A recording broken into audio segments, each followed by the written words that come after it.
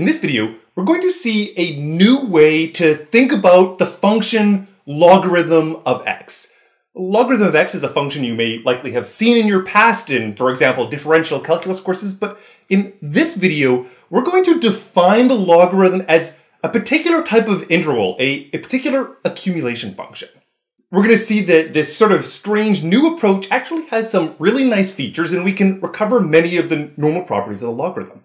So let's begin by looking at the old way of doing it, which began not by studying the logarithm, but by studying the exponential function. You know the value of the special number e, and we'll talk a little bit more about e later on in the video.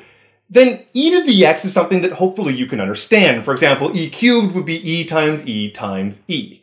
Indeed, the exponential function is something that I can go ahead and graph. And when I graph it, it has some really nice properties. For example, this is an increasing function. It gets bigger as you go to the right.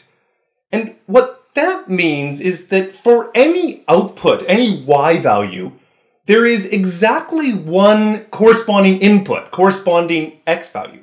That is, this is a so-called one-to-one function. And what is nice about one-to-one functions is that you can invert them. And indeed, that's what the logarithm was. The logarithm of x was defined to be the inverse function to the exponential. What do I mean by that? Well, an inverse function is going to reflect over the line y equal to x. So if I plot here the line y equal to x, then logarithm of x is what appears on the bottom. That is the reflection around the line y equal to x. That is the inverse function to the exponential function. So this approach is effectively taking the exponential function as the thing we understand, and then defining the logarithm from that. This point about inverses can be stated in a different way. Its definition may be that, for example, the composition of the exponential with the logarithm, or the logarithm composed with the exponential, that either way you may compose these functions, you just get x. You just get the identity function. This means the same thing as my picture of reflecting over the line y equal to x. Okay, so that was the old way of defining the logarithm, where you began with understanding the exponential function and you define the logarithm from that. But now I'm going to introduce a new way of thinking about it. Here's my definition. I'm going to define the logarithm of x, sometimes pronounced ln of x or ln of x, as the integral from 1 up to x of some integrand 1 over t dt. This is a definition that applies for values of x greater than 0. Now, you may have seen this formula written down, for instance, in Calculus 1, but at that time, this equation represented a property of the logarithm function that you'd studied before. Indeed, if you took the derivative of the logarithm function by the definition of the derivative, the limit definition of the derivative, then you could recover that an antiderivative of 1 over x was logarithm of x. But now I'm saying this is the definition. This is what I'm defining logarithm of x to be. For example, if this is the graph of 1 over x, then logarithm of x is just going to look like this. Okay, how do I interpret? Well, let me first begin at this point, logarithm of the value of 1, which is just an integral from 1 up to 1. The integral from 1 up to 1 is just going to be 0 by definition. So indeed, the logarithm function at the value of 1 is just 0.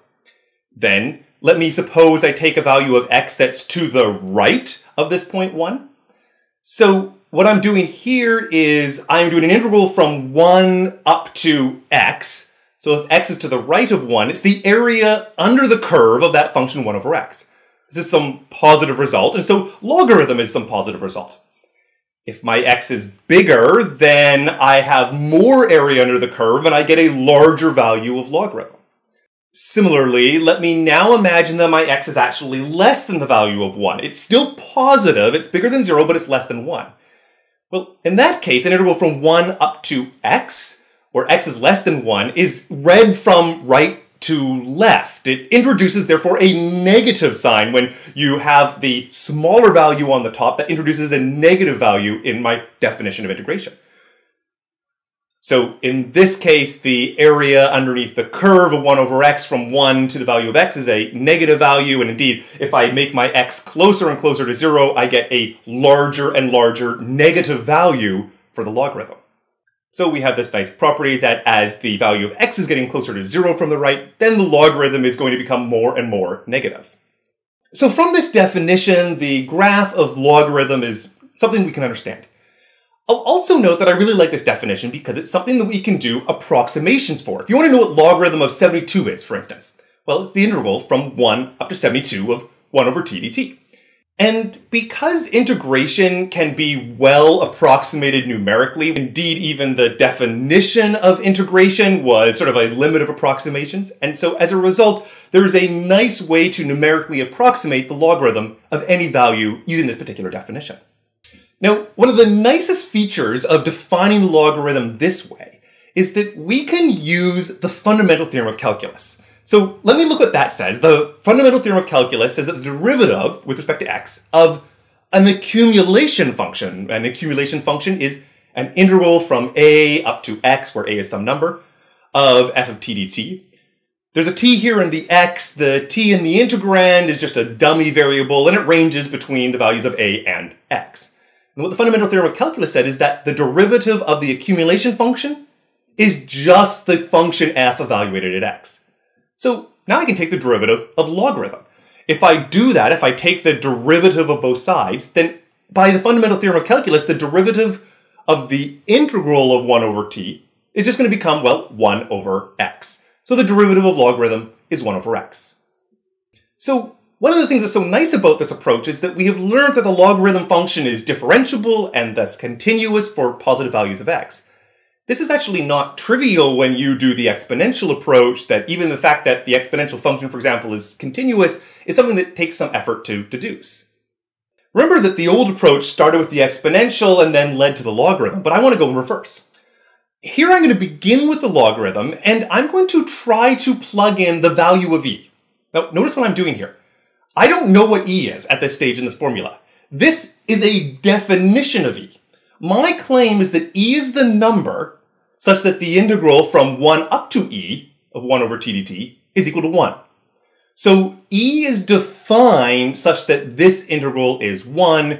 Indeed, this integral at some point is less than 1, and at some point is more than 1. It must be 1 somewhere, and that place where it is 1, that is what I will define to be e.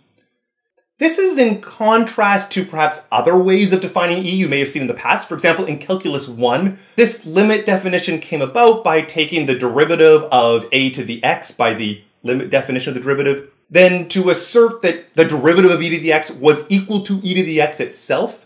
Well, that happened when the base value was equal to this particular limit, and that's where that came about. Nevertheless, the point is that we have this new definition of e, which comes about from this new definition of the logarithm function.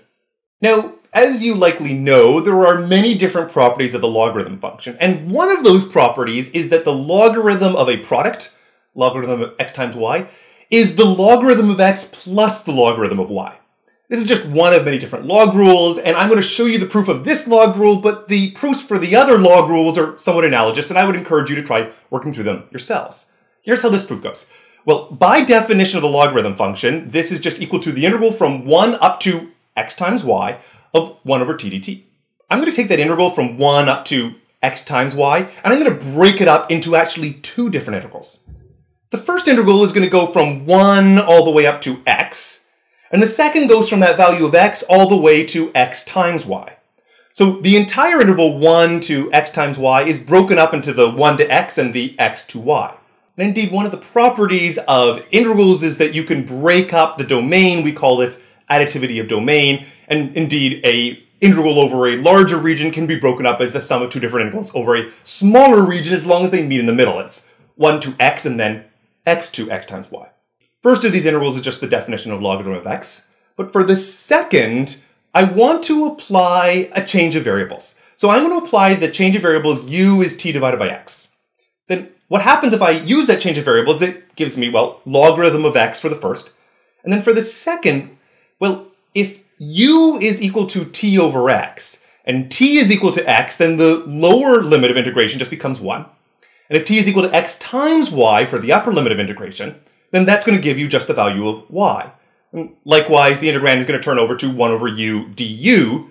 What is this? This is just the same thing as the definition of the logarithm of y.